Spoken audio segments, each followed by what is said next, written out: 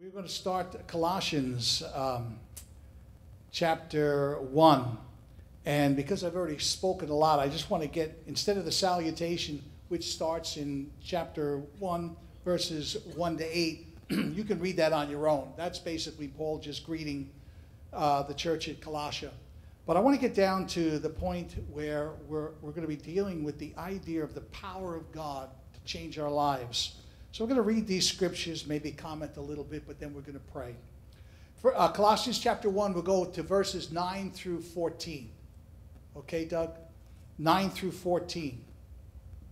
For this reason we also, since the day we heard it, do not cease to pray for you, to ask that you may be filled with the knowledge of his will, in all wisdom and spiritual understanding, that you may walk worthy of the Lord, pleasing him, being fruitful in every good work and increasing in the knowledge of God, strengthened with all might according to his glorious power, for all patience and long-suffering with joy, giving thanks to the Father who has qualified us to be partakers of the inheritance of the saints in the light. And here's the scripture that I wanted to focus on. He has delivered us from the power of darkness and conveyed or transformed us into the kingdom of his Son, of his love, in whom we have redemption through his blood, the forgiveness of sins. That is the whole process. Now, Paul starts this by saying, I'm praying that you would be filled with the knowledge of his will in all wisdom and spiritual understanding, to know God's will. I'm asked many times, how can I know the will of God? Well, number one, if Jesus is your Lord and Savior, say, Jesus, teach me your will. He's going to point you to the Word of God. What does the Word of God teach us? It gives us instruction. The Word of God gives us the instruction on how to live a Christian life. And I would start always in the New Testament if you're new in Christianity. You can read a gospel, then skip over to Acts. That tells about the history of the Acts of the Apostles and the Holy Spirit after Jesus risen from the dead. But if you're getting stuck on anything in your life, you go to all of the other books, Romans and 1st and 2nd Corinthians, all the epistles. They're basically, that's the instruction. It teaches us how to live godly in Christ Jesus. Now, you're not going to be perfect. If you try to be perfect, you're going to get very, very frustrated. But recognize that you're not saved by the works of the law. In other words, you're not saved by how good you are, okay? You're saved by the grace of God through your faith in Jesus Christ and what he did on the cross of Calvary. So why is it such a struggle? Well, we're not to the place where we struggle against sin by shedding blood like Jesus did. But the struggle is something that we all have as a Christian, because we're trying to deny the natural bodily desires of this body that we have. And you hear me say it all the time, but it's a fact. We have a mammal body where it's an animal body. It has animal impulses, just like all the other mammals. But God says you're not to be like them, because your intelligence, okay, in your spirit, I've given you a brain that's higher than every other animal on the face of this earth. No matter how smart you think whales are, porpoises are, okay, they cannot rule the world, all right? They're not going to be able to do that. Man is way, way above that. They do speak of the intelligence of God, but nowhere to the place where man was made in the image and likeness of God. Whales weren't, porpoises weren't. Believe me, I love animals, but they're not. Okay, they're just not there. Okay, so therefore you are made in the image and likeness of God, and he put our spirits in human bodies down here, in their earth suits. They're only good down here. They can't function any other planet. In fact, when you leave this earth, you leave the body down here, it goes back to dust. But it's the body that gives you all the trouble with all the impulses and desires. It really does. The younger you are, the more you're going to be carried away by various impulses of your human body. And that's where this fruit of the Spirit comes in, this fruit of self-control, to control yourself. And God asks you to control yourself. Whereas the secular world says, that's baloney. Just do whatever you want to do. And you can do whatever you want to do. You have free will. That is the issue. See, God gives you free will. You can either will to do his will or not to do his will. If you will to do his will, it's much harder. than just going ahead and doing whatever you want to do. You might kill yourself faster through alcohol and drugs and partying, and pick up a sexual disease, transmitted disease, all kind of crazy stuff, overdoing certain impulses to get satisfaction, in your brain, the pleasure center. But without self-control, you'll probably self-destruct. There has to be a control, and the guidance has to be your free will to do his will. And my favorite prayer, and Jim picked up on it, Father, not my will, but yours be done. It's my favorite prayer. In fact, if you pray that prayer a couple of times a day, that just does it all. You give God permission to set up the boundaries for his will to be carried out in your life. Instead of praying for all these absolute things, I want, Daddy, please give me this, I want a new car, I'd like a Corvette, or I'd like this, that, and the other thing. Okay, that's what children do. But when we get older, we say, Father, you're my Father in heaven. You know what's best for me, but I would like to have this. But Lord, not my will, but yours be done. In every choice you make, whether you're young and you don't have a mate yet, Father, not my will, but yours be done. Because your will, and Jess and I were talking about this yesterday, when we're young, we have a tendency to pick up mates just like all the animals do. They're physical attraction. We're not thinking of anything about the future. We're just thinking about, I'm attracted to that person. And you hear these testimonies all the time of young people. A girl falls in love with a guy and she treats him like trash. Why do you stay with him? Because I love him. Love. That's not love, okay? You're chemically bonded to the individual, emotionally and physically. That's what you are. It's a chemical thing. And some of them listen, some of us don't. I wasn't listening. I'm preaching now, but I can tell you right now, when I was younger in the entertainment world, we were attracted to what people look like. That's what the whole entertainment world is. And how powerful is it? Some of the richest people in the world. Guess what? They're musicians and Hollywood movie stars. Very few of them, if you ever have a movie, they're going to be $10 million, $100 million. They're the wealthiest in the world. It has nothing to do with the color of skin. I got news for you. It has to do with money. That's what it really is all about, because some of the richest people in the world are seemingly minorities. Then again, subject for another day. But the point is, if you seek the will of God, you'll find it. In fact, Steve said that. You'll find me if you search for me with all of your heart. That's my search for the rest of my life. But as I said before, I really don't want to know anymore. There can come a time when you can know so much about how the world, where the world is at, and what's going on in the world, and yet the more wisdom that you have in seeing what's wrong, you're frustrated because you're realizing that by seeing what you see doesn't mean it can be changing things. And what you really do is how blind a lot of individuals really are to their own circumstances, and they live in their own little worlds. But I want to know the truth because it sets me free. Amen. It sets me free, and I can help other individuals get set free too. Amen? Amen. So let's just zero in a few minutes, and then we're going to just close in prayer. I want to get down to this place here of being strengthened in verse 11 with all might according to his glorious power for all patience and long suffering with joy.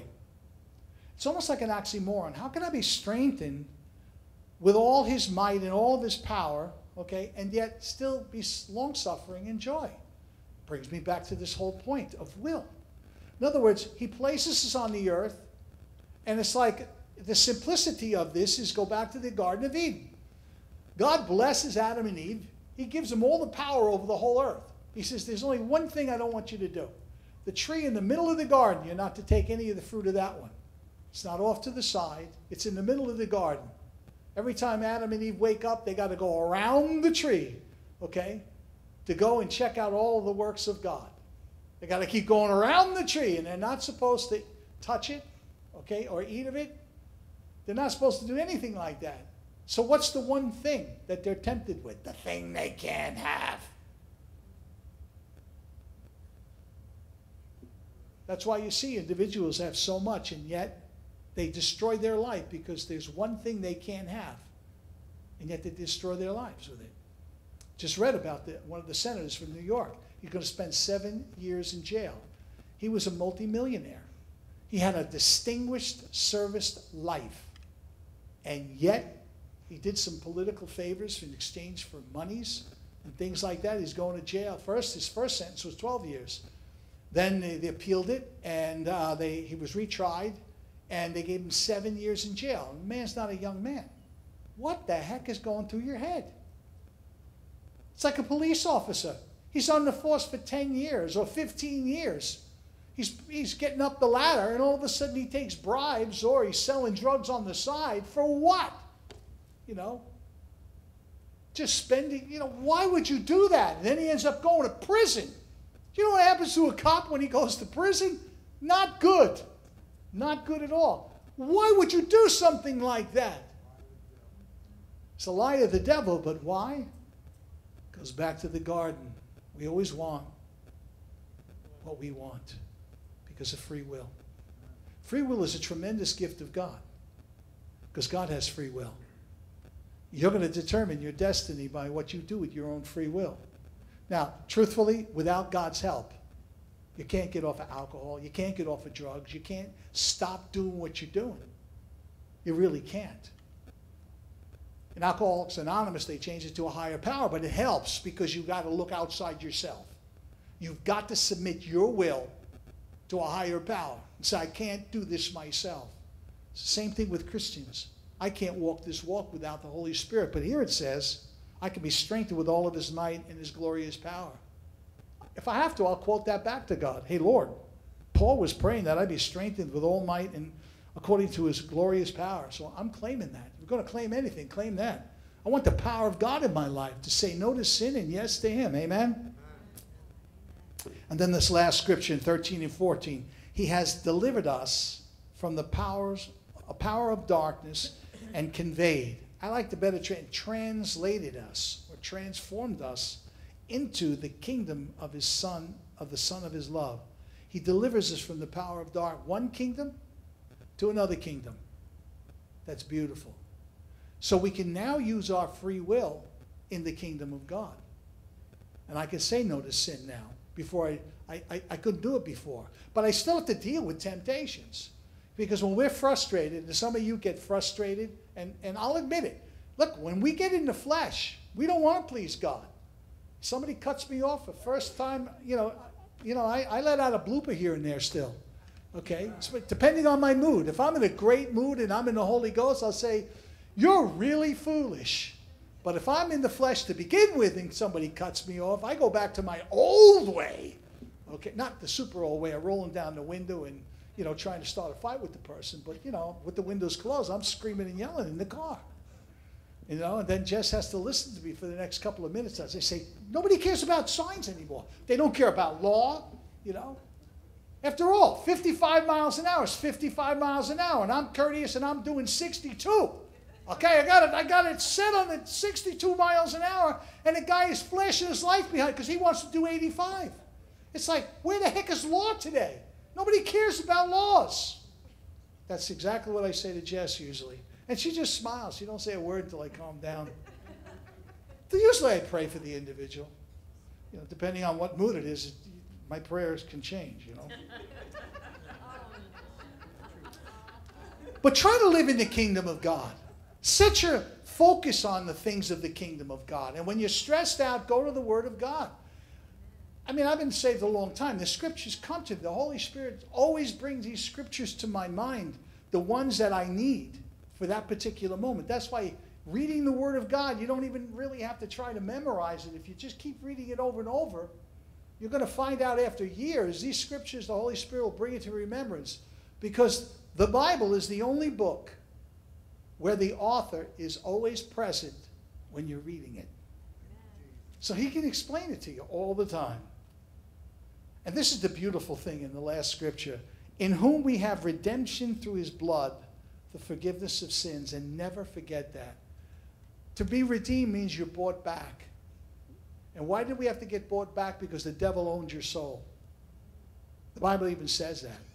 When he took Jesus on the high mountain, he said, listen, Jesus, in his hour of temptation, he said, all of these kingdoms, he showed him all the kingdoms of the world in a moment of time.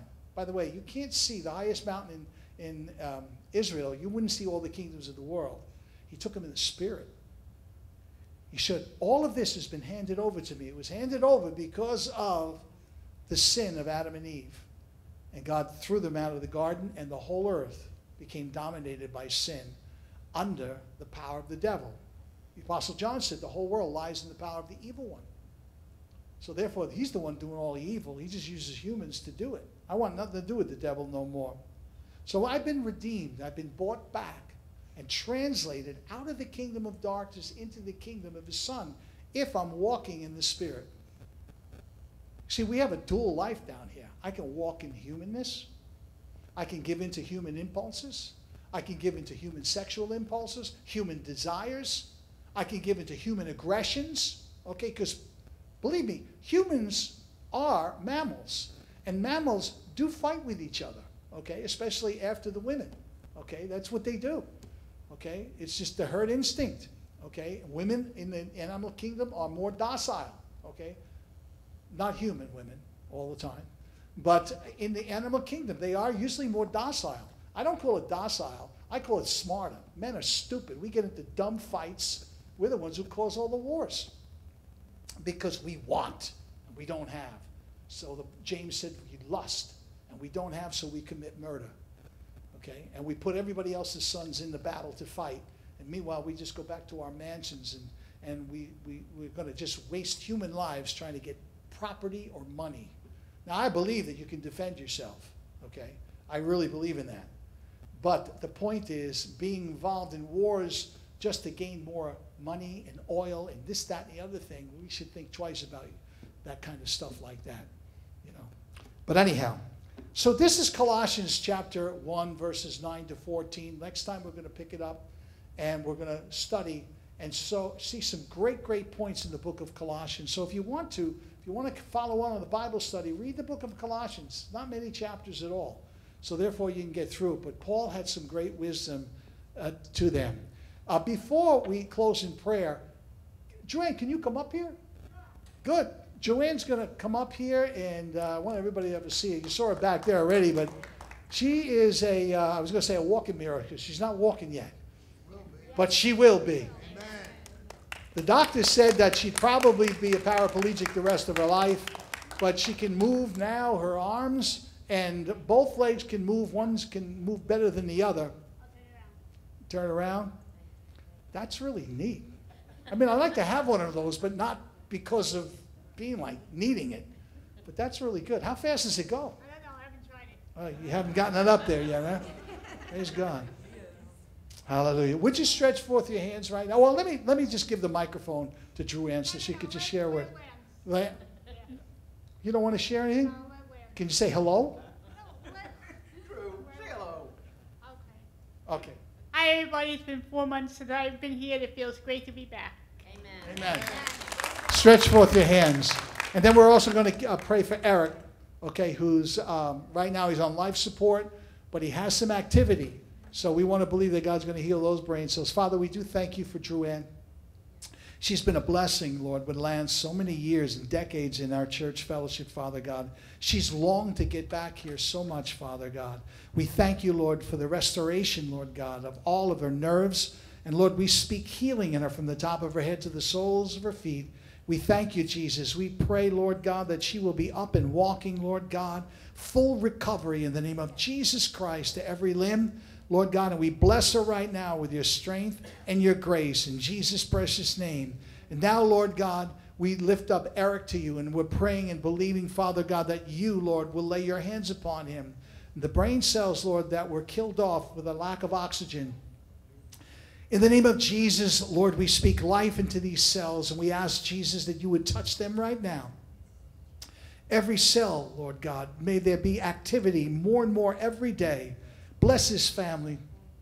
Give them the strength, Lord, and the fortitude in the Holy Ghost to be able to do these things in Jesus' name. And everyone says, amen. Quickly, anyone else here have a prayer request? Just raise your hand. God knows what it would be. Anyone else? Praise the Lord. Just raise it up and you speak it to the Lord, and I'm going to just say a general prayer. Praise God. Anybody else? Hallelujah. You just speak it to the Lord. Father, in the name of Jesus, we are spirit, soul, and body, Lord God, and all of the individuals that raise their hands, either for themselves or somebody else, they need prayer in their spirit, their soul, or their bodies, Father. So we're asking, oh God, do miracles in the name of Jesus Christ, and we'll give you the glory, Lord. We send forth your word to heal every single person that either raised their hand for being here or raised their hand in proxy for someone that's not here. We say, be thou made whole in the name of Jesus Christ, thanking you, Lord God, because we believe in the gifts of the Holy Spirit for healings and miracles, Lord God, as you told us to do, to pray and believe in our heart that we've already received it, it would be granted unto us. So we're asking, grant miracles, Lord, of salvation, miracles of healing in mind and body. In the name of Jesus Christ, we pray these things, and the saints of God say, amen.